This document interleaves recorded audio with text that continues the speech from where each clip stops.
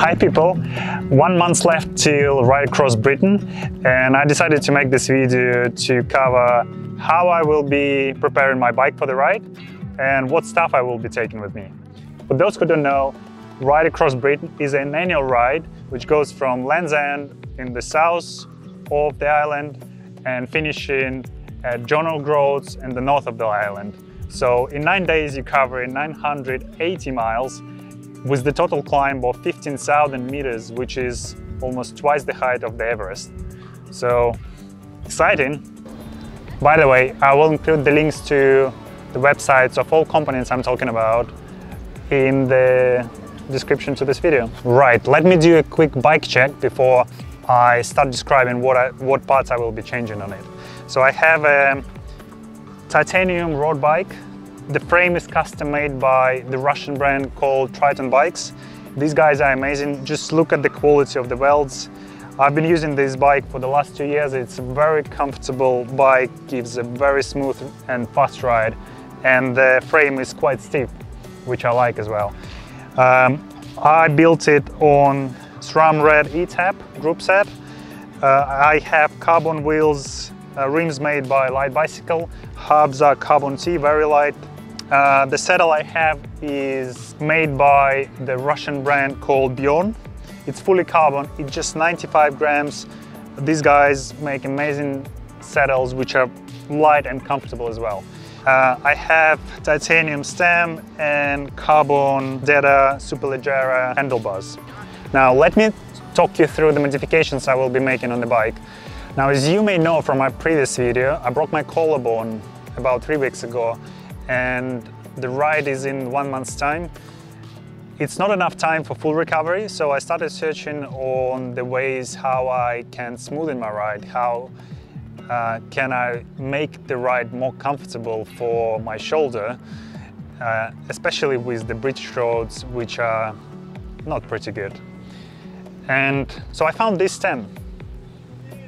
This is Redshift Sport suspension stem.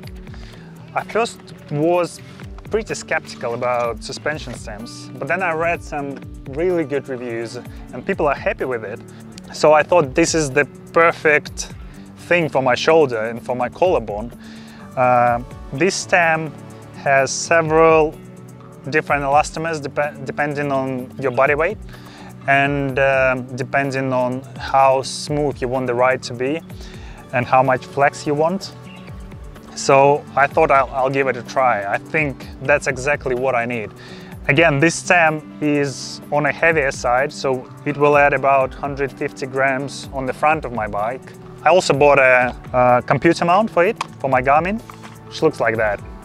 Pretty cool design, similar to other brands. Looks cool.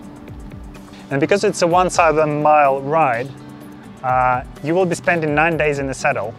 And while I like Bjorn saddles, and this will be my go-to saddle if I want to build light and comfortable bike, I decided to, for that specific ride, I decided to replace it with Specialized Power Arc saddle with Elaston. It's quite heavy, it's 2.5 times heavier than this saddle, but I thought for that ride, comfort is more important than weight. Next. Because it's quite a hilly ride, I thought I'll replace my cassette, which is 1129, with something even wider. Because I have a Campagnolo drive shell, there are not too many options, and Campagnolo don't make light, wide cassettes. But there are other brands on the market which make pretty light cassettes for Campagnolo drive shells. And Edco is one of them. This is Edco monoblock cassette, which is 1132, very wide range for road bikes. And the weight of the whole cassette, because it's made of one piece, CNC machined, is just 212 grams, which is very light and lighter than Campagnolo Super Record in 1129. Now, last but not least, I will put a fresh pair of tires. This is Schwalbe 28mm Pro 1 tires, tubeless tires. I have exactly the same tires. I've been using them for 1.5 years. I never had any punctures which sealant couldn't fix, which is great. Great set of tires, fast, reliable, so I'll just put the same. Now just one last thing. I really wanted to put these aero bars on my handlebar, but unfortunately they are not allowed. And I wanted to use them not really for the speed, but for the comfort and for just different position on a long ride. But unfortunately you can't use them. So that's it about bike modifications. I will obviously clean the chain. I'll probably replace the bearings, make sure that brake pads are in a good condition. And here we go, ready for the ride. Let me also show you what I have in my saddle tool roll. Obviously I have tire levers, I have Silka torque wrench, very small, compact, light, really love it. I have CO2 container. I also have a spare SRAM ETAP battery. I also have the chain breaker. And I have this. This is a 2-liter tube. It's 23 grams. So obviously I have tubeless tires, but you never know what can happen. If it's a big hole, I'd rather have a spare tube with me.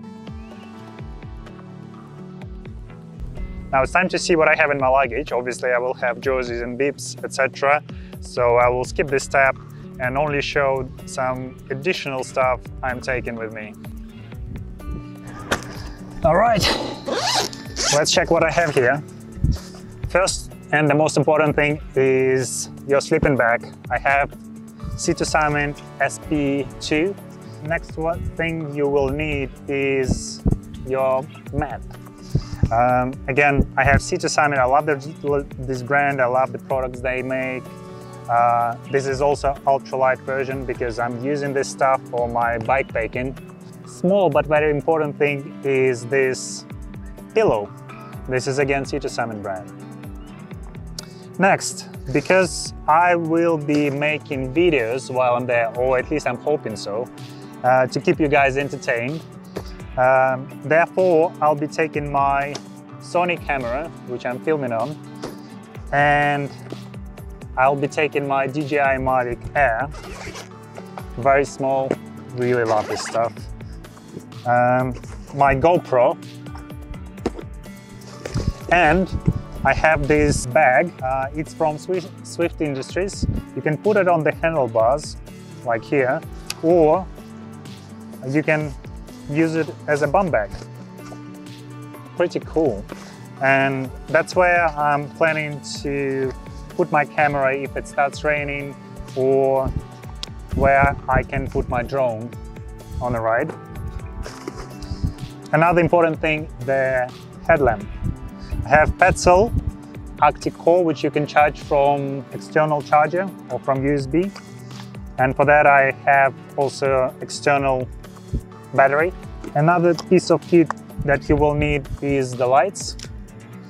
I quite like Nog and I'm using their lights. I'm not sure whether I will take this stuff, and maybe guys leave your comments below this video to say whether I will need it or not. But this is a small lock, just in case, I don't know. I know the areas with the bikes will be protected, but some extra security. That's it. Hope you liked the video. I forgot to mention one thing. I'm doing this ride across Britain, taking this challenge in memory of my dad, Igor, who died from cancer in 2017. And I'm also raising money for Cancer Research UK. So if you want to support me and this charity, the donation link is in the description. Thank you.